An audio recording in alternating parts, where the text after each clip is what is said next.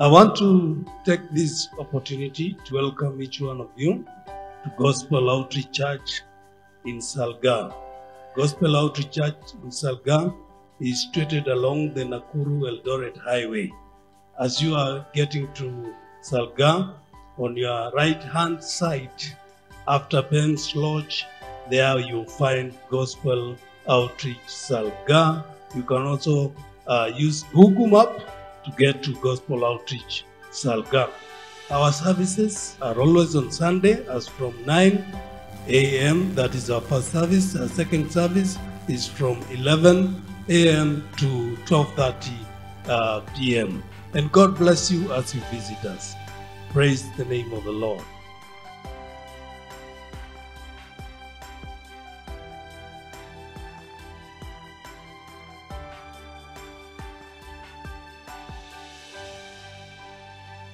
Bwana asifiwe sana. Nataka tuone mambo kadhaa ili kazi yako ipate kusimama.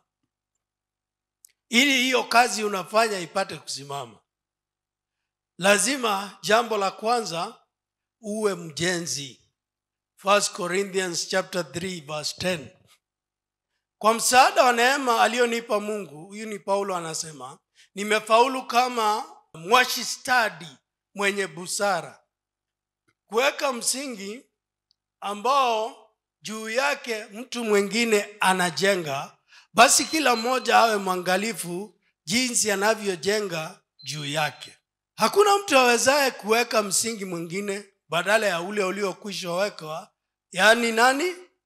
Yesu Kristo. Juu ya msingi huo mtu anaweza kujenga kwa dhahabu, fedha au mawe ya thamani.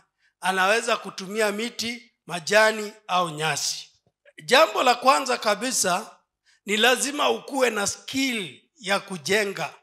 Lazima uwe ni mjenzi. Ili ujenge kitu itokelezee, lazima uwe mtu ambaye ana hiyo ujuzi. Bwana Yesu asifiwe. Umewahi enda kwa fundi akakupimia suit, lakini siku ile unaivaa upande moja iko juu, upande ile nyingine iko chini, na anakuambia hii ni sawa, hii ni sawa. Na ukivaa watu saa yote wanajaribu kukufuruta upande moja, wanafikiri labda kuna nini imeendelea na huyu pastor. Bwana asifiwe sana. Kwa sababu huyo fundi umewahi ona fundi wanajenga nyumba hata ukiangalia hivi unaona sio 90 degrees, imekaa style fulani. Umewahi ona hivyo? Sio inakwambia hiyo mtu sio fundi. Paulo anasema mimi ni mwashi stadi. Bwana asifiwe sana. Yaani hii kitu ninaweza ni lazima, wapendwa. Hii inamaanisha katika area ambayo utafanya, ufanye ile eneo ambayo Mungu amekuitia. Bwana Yesu asifiwe sana. Ndio unaona mtu yeye hajaitwa kuwa mwimbaji, lakini anasikia kuimba. Atakuja tu ambia Bwana asifiwe, sifiwe sana Mwokozi, naomba tu nataka kuwaimbia kawimbo. Naomba tu msikie maneno lakini msisikie sauti. Mungu akikuita anakupea na sauti. Bwana asifiwe sana.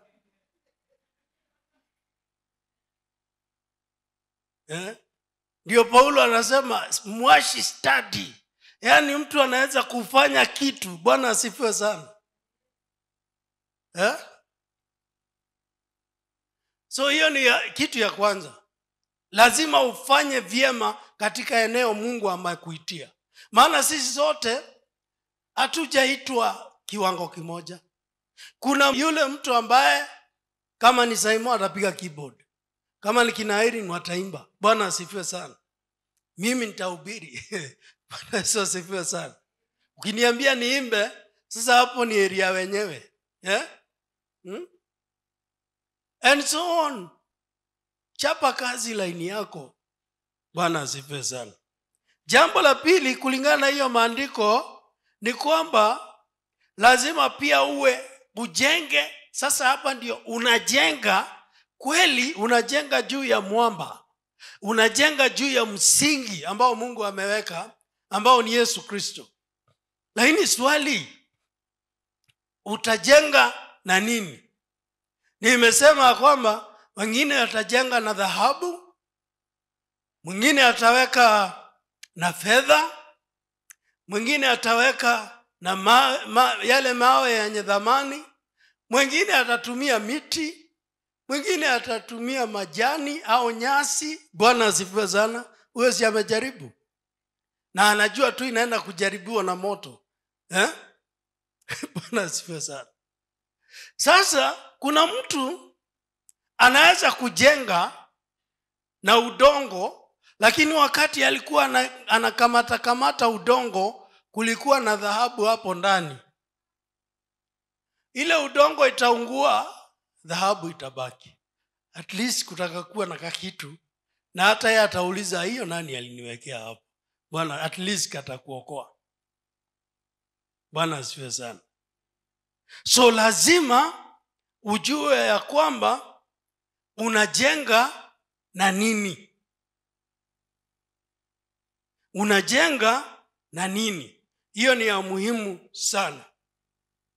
Nataka tuone wajenzi kulingana na Paulo, wajenzi fulani kulingana na Paulo. Ikiwa alichojenga mtu juu ya huo msingi kitaustahimili huo moto, atapokea tuzo. Bwana asifiwe sana. Wa kwanza, mjenzi wa kwanza ni huyu aliyejenga kitu ambayo itastahimili. Bwana asifiwe sana. Hii ndiyo mjenzi wa kwanza. Mtu ambaye anajenga out of clear motives. Kila kitu anafanya ni kwa sababu ya Mungu. Anatii maandiko. Anapatikana ushirika. Anapatikana maombi. Kwa mambo ya Mungu hakosi. Commitment yake kwa mambo ya Mungu ni kubwa. Hasukumwi kwa mambo ya Mungu. Unajua kuna watu wanasukumwa tu, hii mambo ya Mungu anasukumwa. Kuna mtu kama ni ushirika na mvua inyeshe kidogo, anashukuru Mungu, ambia Mungu umefanya mzuri, hiyo mvua imenyesha, sitaenda ushirika, at least nimepata kitu ya kuwaambia. Bwana asifiwe sana.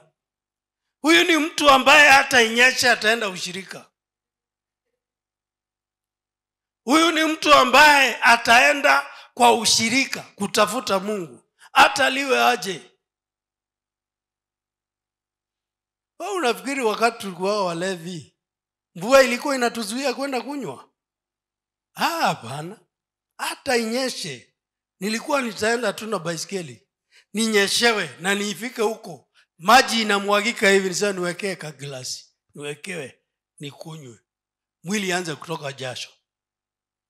Sasa kwa Mungu nimekuwa muungwana.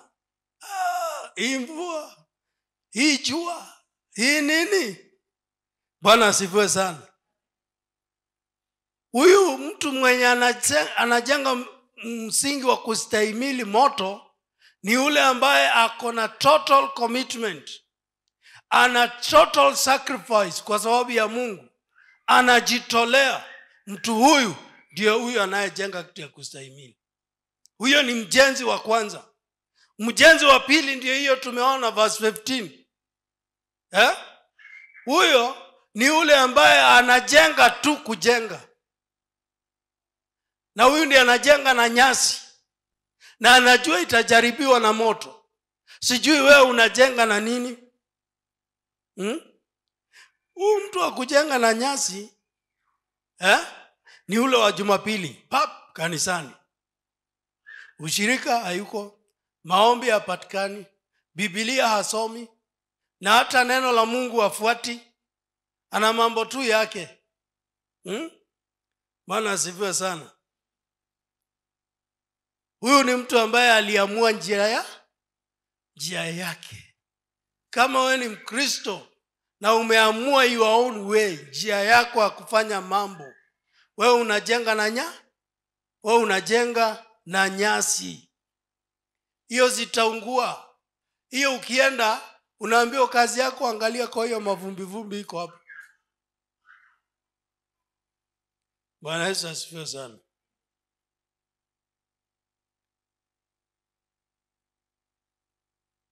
Yaani commitment kwa mambo ya Mungu, huyo mtu ni kama tu rubber stamp. Anapiga rubber stamp. Kuja Jumapili, weka tick, nilikuwa leo. Vitabu ya matoleo, vitabu ya nini, tuko na nini ya fulani. Niandike 500. Niandike kitu fulani na atoagi. Ukienda kila kitabu wako hapo. Kuna siku alisema kiti, kuna siku alisema hii, kuna siku vitabu ya kanisa. Nujue hizo vitabu za kanisa, hii ni duplicate, iko hapa tu. Ile original iko na Mungu. Bwana asifiwe sana. Hizi tu ni duplicate. Mungu ndiye ako na ile original. Siku ile ulisema chumvi ni wewe, hukutoa, ati mkutano iliisha. Ukaleta watu juu kasema niandike shilingi 5,000, au kutoa. Sema kuni ya kupika mniandike, hukutoa. Mungu tu aliandika, ile original iko na Mungu. Hizi zetu ni duplicate, tunapitiaga tu. Hiyo matendo itaungua. Bwana sifiwe sana. Hiyo ni nyasi.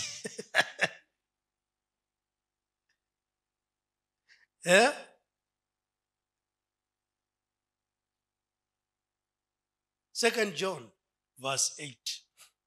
Basi jihadharini ninyi wenyewe ili msije mkapoteza kile mlichoshughulikia, bali mpate tuzo lenu kamili. Bwana asifiwe sana.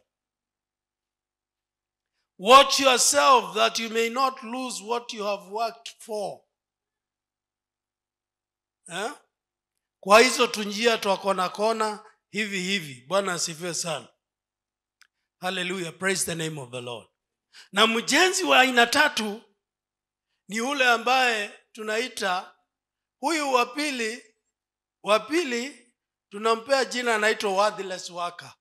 Yeye anafanya tu, lakini kazi yake ni kujenga na nyasi. Lakini kuna ule wa 3 ambaye ni destructive worker. Bwana asifiwe sana. Huyu ni yule ambaye wewe ni wa kuharibu. Maandiko inasema verse 16 now, je, hamjui kwamba ninyi ni hekalu la Mungu na kwamba Roho wa Mungu anakaa ndani yenu? Verse 17. Basi mtu akiliharibu hekalu la Mungu, Mungu atamharibu.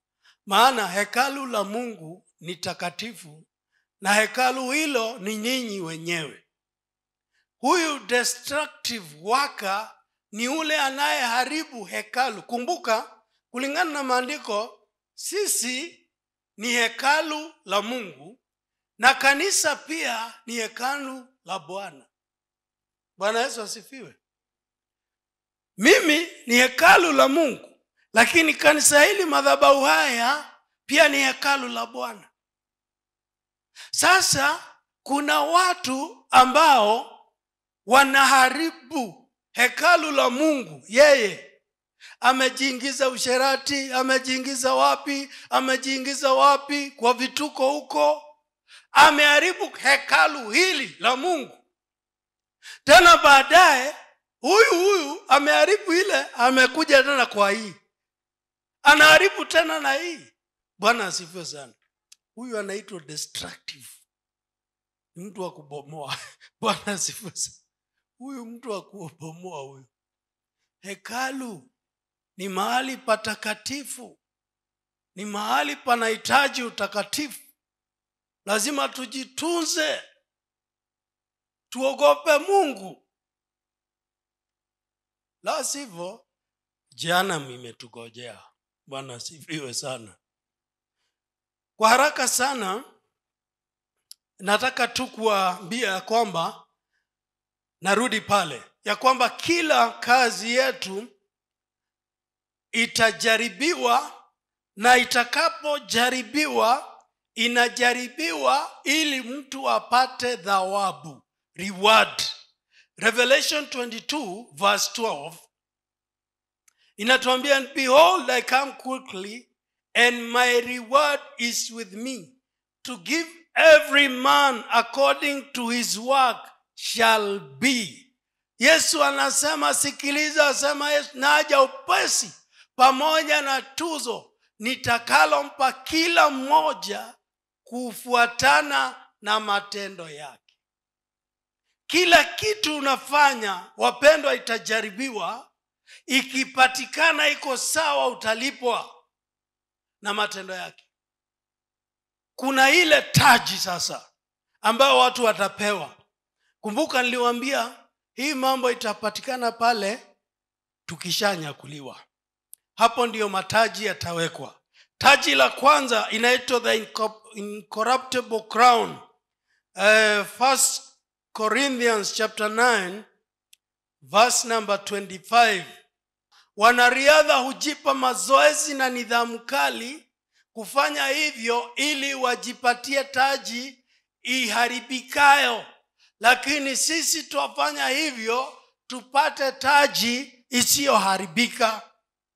Wapendwa, inasema wanariadha wanafanya bidii sana, na hiyo taji wanapata ni ile ya kuharibika. Lakini hii ambayo tunafanya, tutalipewa taji ambayo sio ya kuharibika. Kila jambo unafanya kwa Mungu haitaenda bure. Mungu atakuchotea na hapa atakupea taji. Bwana asifiwe sana. So kama ulijenga na dhahabu na fedha, utapewa taji. Utaikuwa unaitingiza hivi. Wale hawatakuwa na taji kwa sababu matendo yao walijenga na nyasi, itaungua. Watakuwa wanaona aibu. Wanaambia, pastor, si unipe nivaa yako kidogo tu. Pastor, si unipe nivaa yako tu kidogo. Tukiwa huko kwa hewa. Bwana asifiwe sana. Kwambia, Bwana asifiwe sana. Taji lingine tunaita taji la haki, the crown of righteousness. 2 Timothy chapter number 4 verse 8. Hii inasema, na sasa imebakia tu kupewa tuzo la ushindi kwa maisha ya uadilifu, tuzo ambalo Bwana hakimu wa haki atanipa mimi siku ile, na wala si mimi tu, ila na wale wote wanaotazamia kwa upendo kutokea kwake. Hii italipwa watu ambao walikuwa waaminifu hadi mwisho. Bwana asifiwe sana. Wamepitia mambo lakini bado walisimama. Hawakumgeuka Kristo. Hawa ndio watakaopewa taji hili. Bwana asifiwe sana. Pia kuna taji lingine ambalo linaitwa the crown of rejoicing. 1 Thessalonians chapter number 2 verse 19 to 20. Hii ni taji itapewa wale watu ambao wamekuwa wakipeleka injili. Inasema, je, tutakaposimama mbele ya Bwana Yesu wakati atakapokuja, fahari ya ushindi wetu itakuwa nini? Itakuwa ni ninyi wenyewe. Ninyi ndio tumaini letu la furaha yetu. Naam, ninyi ni utukufu wetu na furaha wetu. Hii ni taji ya furaha, ni kwa wale watu ambao waliongoza watu wengi kwa Kristo. Wewe umeongoza wangapi? Bwana asifiwe sana. Ama wewe umekuwa mlango wa kuzuia wasiingie? Bwana asifiwe. Jamani, tujitahidi kuongoza wengi kwa Kristo. The other one is called the crown of glory. 1 Peter chapter number 5 verse 4. Hii ni ya wahuduma, watu ambao wamemtumikia Mungu. Na wakati mchungaji mkuu atakapotokea, ninyi mtapokea taji ya utukufu isiyofifia. Bwana, hizi ni taji tu kwa kazi ya Mungu. Yaani sasa siku hiyo ni malipo tu. Mungu kuna simamo tu. Fulani wa fulani, taji yako ndio hii. Fulani wa fulani, taji yako ni hii. Hauna gojea. Unafikiri wanafuata alphabetical order?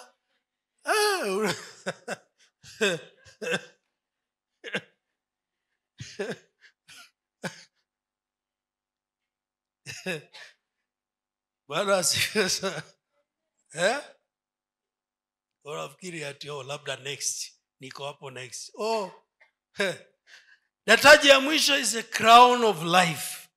Crown of life. James chapter 1 verse 12. Those who love Jesus Christ, wale ambao walijitoa, wakatoa maisha yao kwa ajili ya Kristo, wakajicommit kwa kazi ya Mungu, wakateswa, wakadharauliwa na watu ya kijijia kwao, hawa watalipwa taji ya uzima. Heri mtu anayebaki mwaminifu katika majaribu, kwani akisha stahimili atapewa tuzo la uhai, the crown of life, ambalo Mungu aliwaahidi wale wanaompenda. Bwana Yesu asifiwe sana. Si unaona Mungu ni mzuri? Ni Mungu ambaye anapeana. Wapendwa, nataka mjue ya kwamba ni kweli kuja kwa Yesu kumekaribia sana, na anakuja kutoa thawabu, na kila mtu atalipwa kadri ya kazi aliyofanya. Bwana Yesu asifiwe sana. Lakini kuna kitu nataka uone hapa. Unapojitahidi, ujitahidi sana. Katika Revelation 4 namalizia chapter 10 and 11. Naona hawa wazee 24. Tunajua wale wazee 24 hujiangusha mbele ya huyo aliyeketi juu ya kiti cha enzi na kumwabudu huyo ambaye anaishi milele na milele, na uziweka taji zao mbele ya kiti cha enzi wakisema, wastahili Bwana na Mungu wetu kupokea utukufu na heshima na nguvu, maana wewe uliumba vitu vyote na kwa matakwa yako viliumbwa na vipo. Bwana Yesu asifiwe sana. Maandiko inasema hawa wazee 24. Kumbuka kwamba vile wanavyoishi ndivyo hivyo tutakuwa baada ya hii maisha. So maandiko yanasema kwamba hawa wazee 24 kila siku wanaendaga mbele za Bwana wakimuinamia, wakimsujudu. Bwana asifiwe sana. Sema mtakatifu, mtakatifu ni wewe Bwana. Lakini kitu moja nataka uone hivi, na wanazichukua wanawekaga vitaji zao kwenye, maandiko inasema wanaziweka, they cast their crowns before the throne. Hizi taji wanawekaga mbele ya hiyo throne. Bwana asifiwe sana. Unajua Kiswahili haitoi vizuri sana vile nataka. Kumwabudu huyo mbele anaishi milele, na uziweka taji zao mbele ya kiti cha enzi wakisema, wanaweka taji zao mbele ya kiti cha enzi wakisema. Bwana asifiwe sana. Sasa mwenye hana taji, tukifika huko utaweka nini? Bwana asifiwe sana. Sasa hiyo itakuwa the order of the day. Itakuwa na inama, naweka taji mbele ya kiti cha enzi. Wewe utaweka kama kako kaliungua, ujenga na nyasi ikaungua. Sasa utakuwa unaomba, Harriet nisaidie niweke hata leo, sijaweka siku mingi. Bwana asifiwe sana. Unajua hii ni mambo ninawafundisha vile mtaishi huko. Bwana asifiwe sana. Jitayarisha tu ukiwa hapa. Ukimiss taji una kitu ya kuweka kwenye kiti cha enzi. Si tukienda kusema mtakatifu mtakatifu naweka yangu pale, unasema oi pastor haki. Si nilikuwa mfuasi wako, unajua. Saidie tu niweke leo. Waone hata mimi. Bwana asifiwe sana.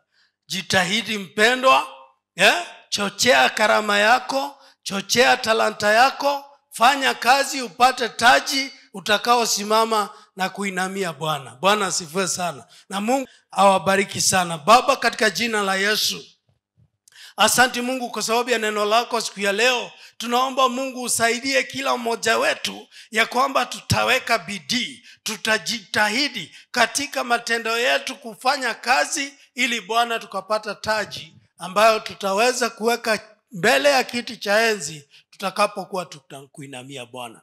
Tukufu ni wako na heshima ni zako. Katika jina la Yesu tuomba hata kuamini.